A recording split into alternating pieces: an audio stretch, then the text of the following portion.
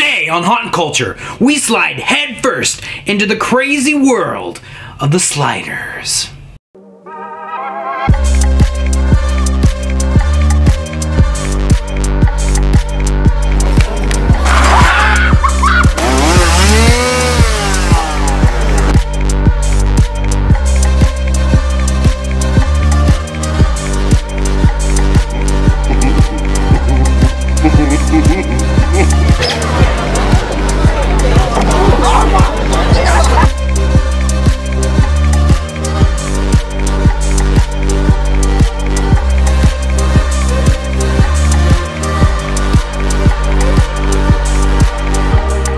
Greetings, ghouls and beasts, and welcome to another Haunt Culture. Today we're going to be talking about sliders. Sliders are like the rock stars of haunts. These are the monsters you see with knee pads, and they go sliding across the ground, sometimes creating sparks. It's one effective scare. That's why today I'm excited to introduce my good friend and longtime co-haunt monster, TJ. Hi! TJ has been a haunt slider for over a decade. He has a great passion for the art of sliding. Most recently, he has become a slider trainer. Thanks for being here, bud. Yeah, absolutely, not a problem. Cool. Alright, so what first attracted you to sliding? So, initially, before I actually started working at Scarowinds, me and my family, because we're locals, and so like we would go out and visit Scarowinds initially, way back before we ever worked there, and just walking around, like going through the mazes and seeing the different scare zones, you could kind of sort of tell who like you mentioned, like the rock star monsters were, the ones that really got a lot of attention and like were just awesome at what they did.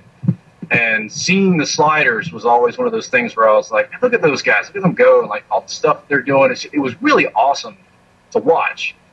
And so I always kind of like, I kind of made the deal with myself, and I always thought that if I ever worked at Scarowinds, I would want to try and get to that point. And, you know, lo and behold, ended up getting a job at Scarowinds. And then my second year in, they kind of tossed some pads at me, and they're like, see if you can do it. Like let's go for it and see what happens. And I was like, okay. And what was that first year of sliding like? So, at the time, and this is not a shot at anybody in particular or anything like that, but at the time there wasn't really like a solid trainer program. It was a lot of trial and error and a lot of either float or sink kind of thing. So like when they gave me my pads, I got like a quick, very, very brief tutorial on like, this is what you're supposed to do, this is where you're supposed to do it, don't do it over here, okay, now go, and just see what happens kind of thing. And it was, like I said, it was a lot of trial and error and a lot of kind of figuring out, okay, can I do this, can I not do that? I was ecstatic. The really funny thing about it is, though, when that season, I was actually fresh out of knee surgery. I had to have some work done on my right knee, which is actually the one that I drop on when I slide. And I was a few months out. I'd gone through like physical therapy and stuff like that. So like I had range of motion back and things like that. But they told me, they were like, if you're going to do this, you're going to have to get it signed off by your doctor, by your physical therapist, and by your parents, regardless of the fact that you're of age. Doesn't matter, because that's, you know, a lot of money tied up into a surgery. And so I never did get it signed off by my doctor because I never could get back in touch with them. But my physical therapist was ecstatic about it. They were just super, super happy about what I was trying to do. And like I kind of like sat them down. I was like, you do understand what I'm talking about, right? Like I'm throwing myself at the ground on this knee. And they're like, no, we totally get it. We understand. But we think that it's going to be a really good exercise. It's going to really push it to its limits and really like kind of get it worked out. And they were just like, yeah, go for it. Why not? Like, what do you got to lose? Well, my knee, but you know, don't worry about that. But my parents, they were kind of, they knew right off the bat, like there's no getting him away from this concept. If he's going to do it, he's going to do it. I mean, there's no way around it. So there it was. I just kind of quite literally fell into it. Wow. Dang, don't think you ever told me that story. Wow. So, what is the feeling you get in a perfect slide? Like slick bricks, you know? Ooh. So, it's kind of hard to explain, to be completely honest with you. One of the, like, I guess you could say adjectives that come to mind is freeing. It's very freeing to, like, really get down on the ground and hit that nice, smooth coast and just go on with it. It is really, really enjoyable. Now, however, that joy can end very quickly if you hit the wrong surface, and at that point it's no longer fun. The way that I've always kind of thought of it was like, you know, when they get up in the air and like they're doing their tricks and stuff like that, just that kind of freedom of that moment where you're just like, this is awesome. That's kind of how I like kind of draw the line on that and just kind of draw the parallels for it. So, warming up with sliding. Now, I actually was going through some old Scarowinds footage, and I happened to come across when we would be leaving the water park, and you and Sammy and some of the other sliders would be just going across. So, is that just to kind of be sure everything's in place, or? Yeah, more or less. That's, I mean, because we do like our stretches and we do our warm ups while we're in Monster Central and stuff like that.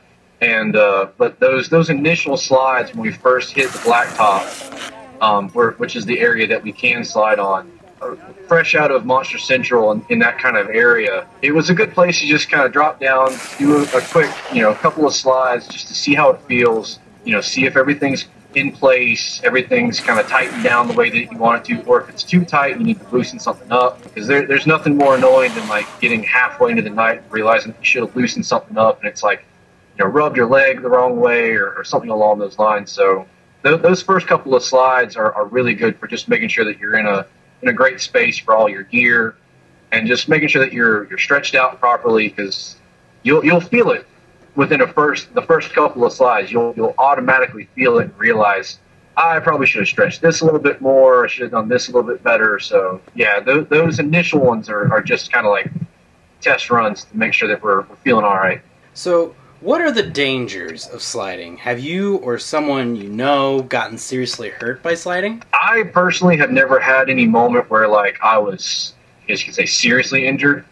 I can say that a lot of times, like, the biggest things that you have to watch out for is, like, say you're sliding and maybe like one of your pads will shift on you or something along those lines. And at that point, you have to worry about like your leg itself, not the pad, but your leg itself rubbing the ground. And we call it road rash. You get road rash from it. It's big old, you know, like raspberry on your leg kind of thing. That's usually about the biggest gist of it. We're really keen on making sure that the sliders stay in good health and everything's still in working order. Because our pads get really gross after a certain amount of time, and you get like sweat and grime and stuff like that in them. It's really important to make sure that you're not constantly putting some sort of open wound in that pad night after night and constantly getting more and more dirt and grime and sweat and nastiness in it. For me, like I said, I've never really gotten seriously injured. I have definitely had a moment where, like, we call it bailing out, like when a slide, like say your lane that you're sliding in, somebody steps out in front of you. In order to keep from hitting the guest, sometimes you just have to kind of like either barrel roll or like you just roll out of it. You just bail on the slide. So that can get kind of dicey sometimes, depending on what surface you're on and just the general area that you're working in. But no, like, in all honesty, we've run a pretty good ship around Scarowinds. I don't think there's ever been anything that was like, oh my God, like we need to take care of this kind of moment. Well, you were kind of talking about the gear. Could you kind of elaborate on the gear that you use for sliding? Generally speaking, when it comes to sliding, there's some basics that you always have to have. It's going to be your knee pads. We do require our sliders to wear elbow pads, just for the safety sake of it. Because, like I said, if you ever have to bail out on a slide or anything like that, you want to make sure that you have protection for something that you might fall on or catch yourself on. We wear steel-toed boots. That is what helps kind of create sparks at times. We also make sure that we're always wearing our gloves, which have metal fingers on them. And we're kind of in flux on a few other pieces of the equipment. We have worn wrist guards in the past. There are concepts of maybe doing something different from that in the near future for our next seasons. So, but mainstays is going to be the gloves. You've got to have the boots. You've got to have the knee pads, obviously. And we do require the elbow pads. A few different brands out there that we tend to suggest to our sliders. Ones that I personally suggest more often than not is going to be it's a brand called ProTech. ProTech are the pads that I use. A lot of the sliders at other haunts and other industries, they'll use what's called Smith scabs. Those are really, really good quality as well. Either one of those are going to do you really well as far as lasting throughout the season, giving you good slides, stuff like that. We definitely tend to suggest avoiding like Walmart brands and things like that because they're just not going to last you very long. Going off of that, have you ever heard of some kind of strange equipment that maybe sliders have used in other haunts? Can tell you from when sliding was first created at Knott's Berry Farms, some of the original sliders, in order to create the concept, the effect of sliding, they were using like crushed coffee cans, and they were holding them in their hands instead of wearing actual gloves with the metal fingers. They would hold these crushed coffee cans, they bend them into like handles, and they would use that. They'd hold them and slide with that.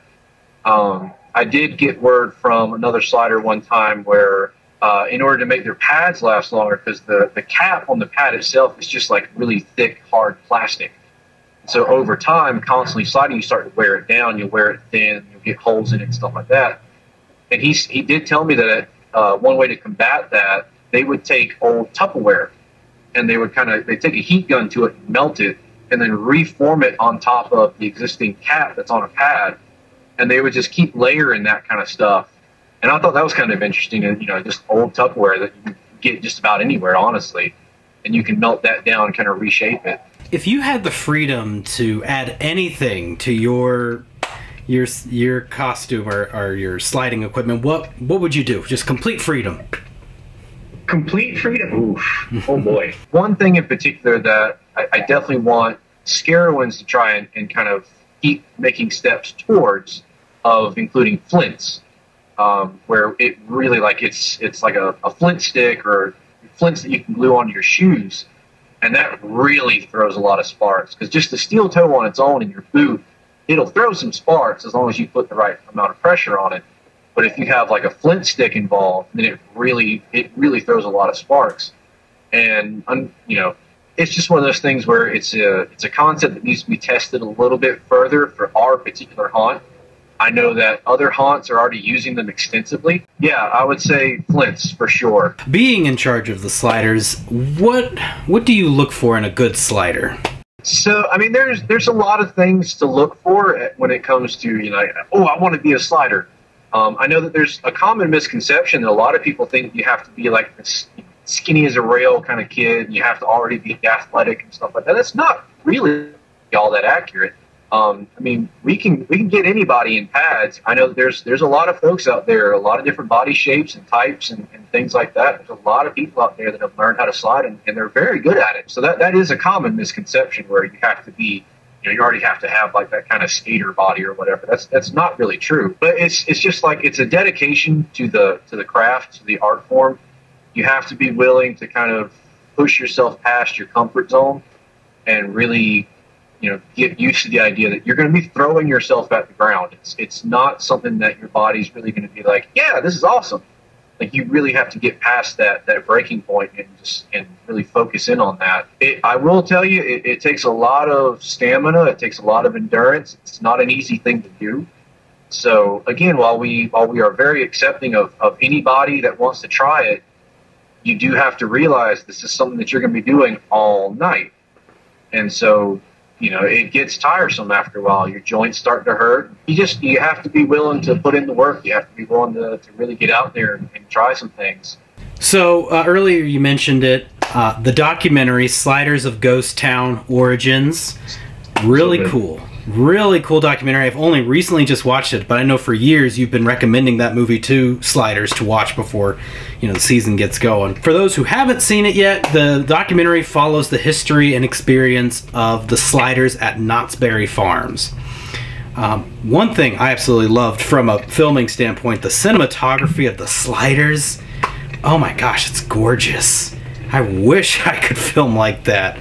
Wow, it is It is beautiful to watch them in that movie. That's one of my favorite parts of it. It's also very, very informative. So the movie defines sliders: a skilled individual who uses the knee, toe, and hand protection in order to slide across the ground, and uses this skill in order to startle or enhance their scaring technique in a Halloween event. Do you agree with that, or is there anything you would add? I mean, like I tell my sliders during training is, like you described it. I tell them that this is very much a rock star situation. Like, you know, nobody else in the haunt does what we do. One of the lines that I really like that one of the sliders mentioned in it: you really got to watch the crowd. It's an entire living organism. Watch how things move and how things flow.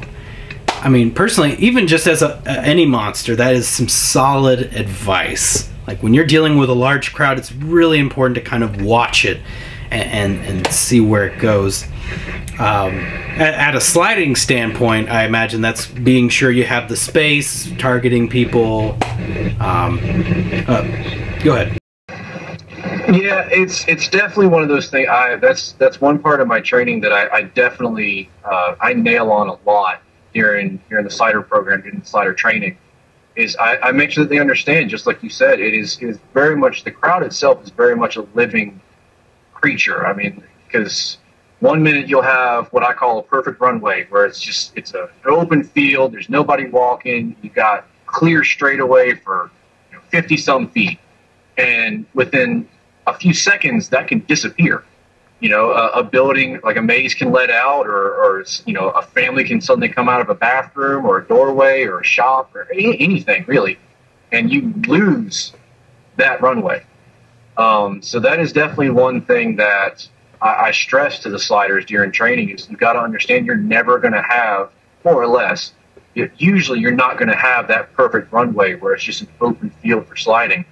And so you have to learn how to navigate that and how to, read the crowd and read the movement. A lot of times the crowds will tend, because the sliders, when we're sliding, we make a very particular noise. And a lot of folks that come out to haunts, they're repeat customers and things like that. So they kind of have that knowledge of what it sounds like. And a lot of times the good guests will move because they hear you coming and they know that something's happening. So they tend to get out of the way.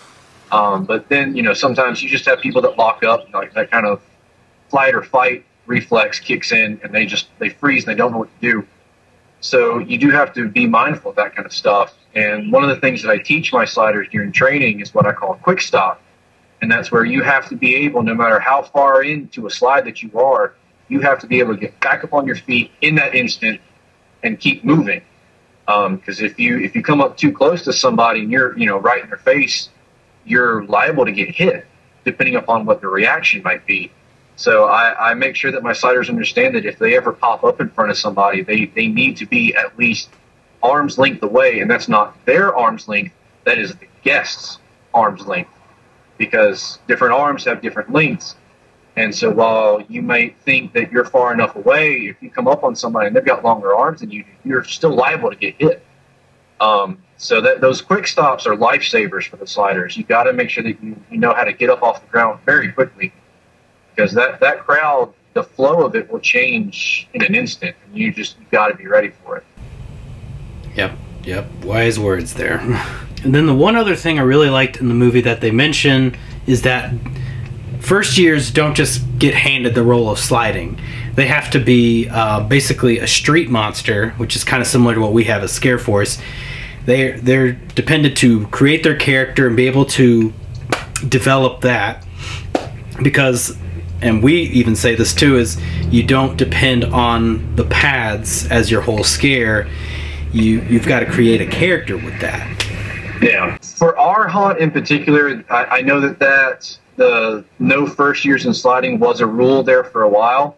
At this point, I think they've become a little bit more lenient on that, which is, depending on, because we've had some sliders that were first years that came in and just rocked it. I mean, just hit the ground running. They were awesome. They did a great job, and they loved it.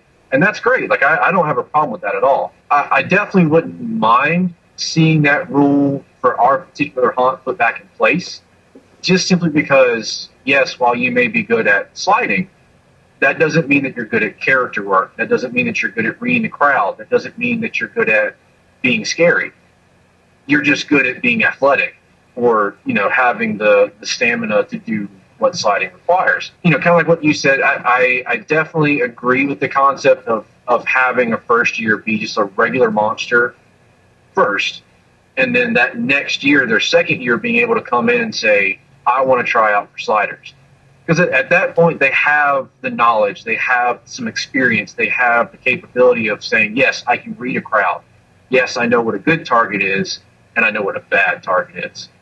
And that's really, really important, because you slide up on the wrong person, you know, it could be a problem. There's both sides of the equation on that one, though, because there have been some first years that just came in and were amazing.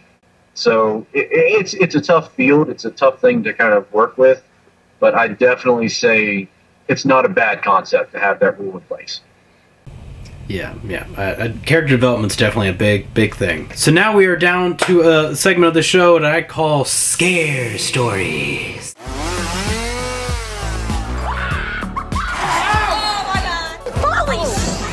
All right, this is the part of the show where the guest gets to share either their scares or scares they've witnessed in being at haunt.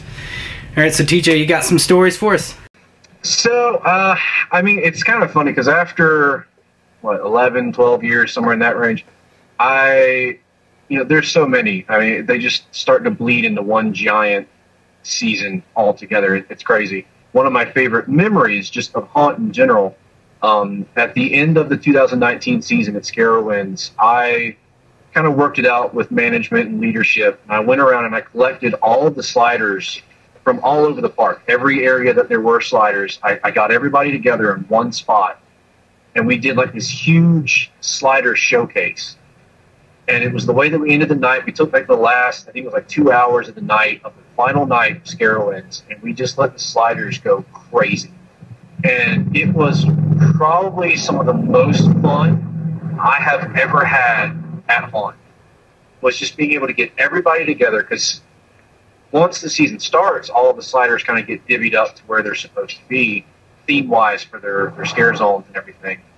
So we don't get all of the sliders back together again once we get past training.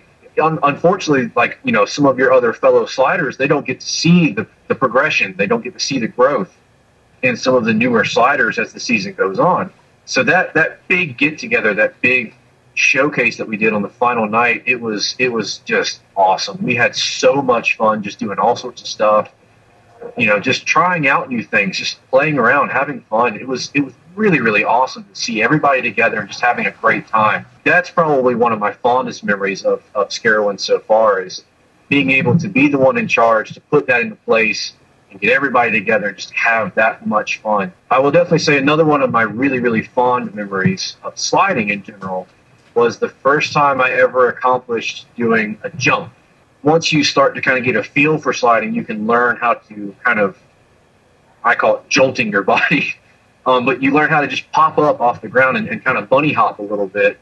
And once you get really good at bunny hopping, then you can go into like full-blown jumps where you're like clearing a good bit of distance and getting some height off the ground. And I'll never forget the first time I ever dropped down. I was like, you know what? I'm gonna go for it. I'm gonna try out a jump. I'm gonna see if I can do it. And when I actually did it, and then I stuck the landing, and I was just like, oh, I did it. Oh God. and so from there it was like every season I wanted to push it more and try and do this and do that and do this and do that, and like constantly have that growth towards doing bigger and better and cooler things. You nail that trick, you nail that jump, it's just, you get so pumped up over it. It's really, really fun. And then there is one story in particular that I kind of hold on to, and it's kind of at somebody else's expense, but it's funny to me. When I first started sliding, I was inside of a maze. I was in an indoor maze. And the area that I was sliding in was kind of fashioned after like Frankenstein's laboratory. And for those of you that know the maze, it's called Silver Screams. But when in 2010, when I was sliding inside of it, that's what it was. It was Silver Screen Cinemas. And then the next season in 2011, I had gotten moved to sliding outdoors, and I wasn't trapped inside of a maze anymore. And so they asked me to train one of the new sliders that was going to be inside of Silver Screens. They asked me if I would show him the ropes and show him how I did it when I was inside of the maze. My particular trick that I would do in the room, I would shoot down the walkway as guests were coming into the room. So I was coming at them. And I would time it just right, and I'd shoot across the walkway, and then I would do a 180, and I would slide underneath a table on the far side of the room. And then I would push off the wall with my feet, and I'd come back out at guests, kind of smack at their feet and stuff like that as they were going through the room.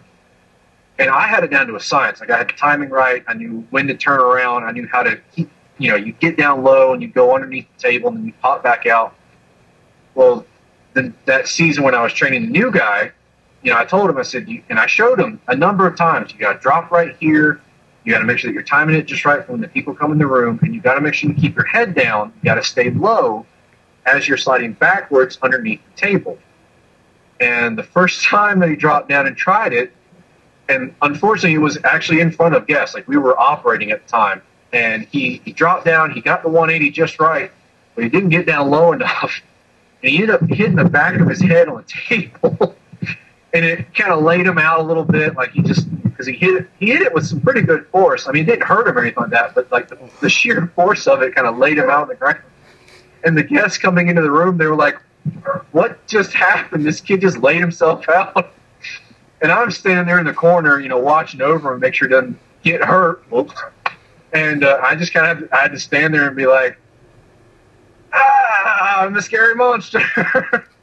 Trying my hardest not to laugh, because I know it's really bad to laugh at somebody who just got hurt, but I tried so hard to make sure he understood to stay low. But sure enough, on that first try, right in front of guests, he just whapped his head on that table just as hard as he could, because he had some momentum, and it was so funny. And I was trying so hard not to laugh while there were guests there in the maze. I could imagine the sound was just excellent. Oh, it was rough. It was so rough.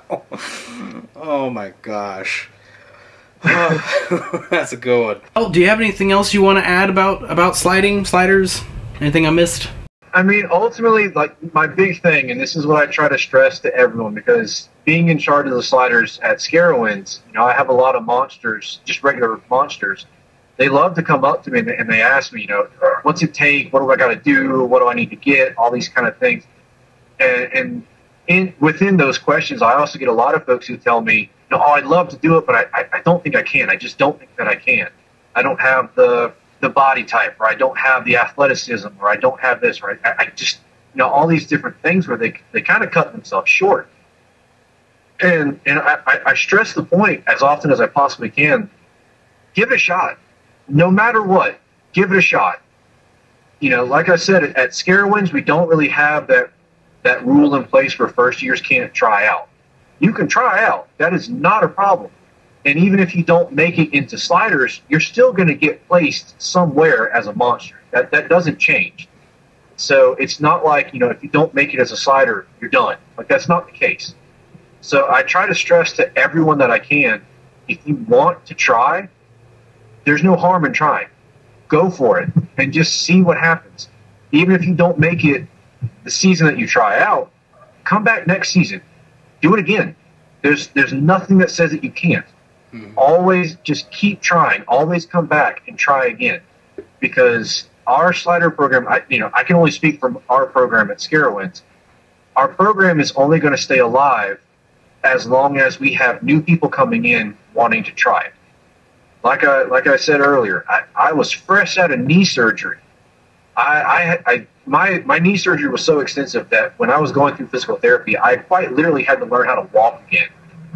And within a span of time, with a few months after that, I was on the ground sliding. I mean, there's nothing that says you can't do it. The only thing that's holding you back is yourself. Wow.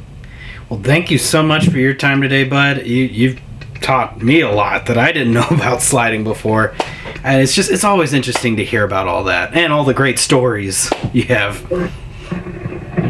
Yeah, absolutely. It was my pleasure. I'm always happy to talk about sliding. Sometimes it's hard to get me to shut up about it sometimes, if we're being honest. Well, that's going to wrap it up here on Haunt Culture. If you're a slider and you'd like to share your stories, experiences, please comment down below. If you want to see us make another episode going more in depth, talking to other sliders as well, let us know. If you want to watch more slider videos, the documentary we spoke of, Sliders of Ghost Town Origins, link is in the description below, along with the Scarowinds the Series episode that talks about sliders. So lots more videos you can watch down below. Keep it spooky.